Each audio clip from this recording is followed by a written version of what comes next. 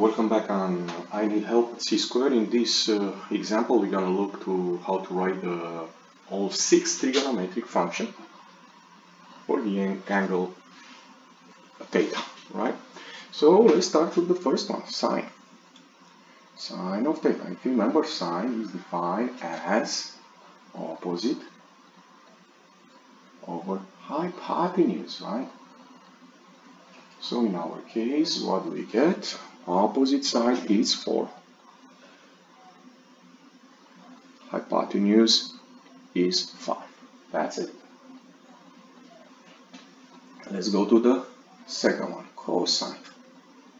Cosine of theta is defined as adjacent side to the angle and hypotenuse over hypotenuse. So in this case, let's take a look. The adjacent is 3. The adjacent leg. And we need to be very careful of that, because the hypotenuse is also adjacent, but we're looking for adjacent leg. So adjacent leg, which is 3 over hypotenuse 5, and that's it. Let's go to the next one, which is tangent. Tangent is defined as opposite leg over adjacent leg. So what does it mean in this case?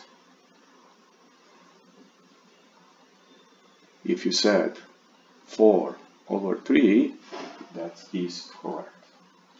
And these are probably the trigonometric function used most of the time. But then we have 3 more. The next one is cosecant. The cosecant is the reciprocal of sine of these guys. They go together. And did you hear reciprocal, right? So if you want to use a definition, hypotenuse over opposite side.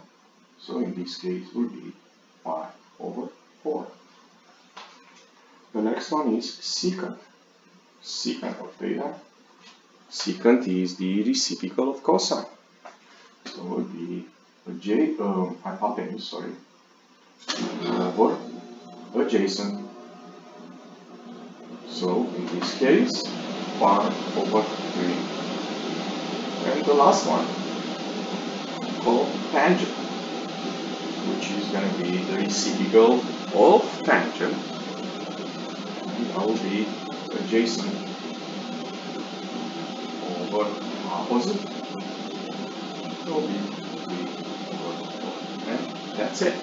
If you enjoyed this video clip, don't forget to click the like button and come back on C-Squared for more help. Thank you.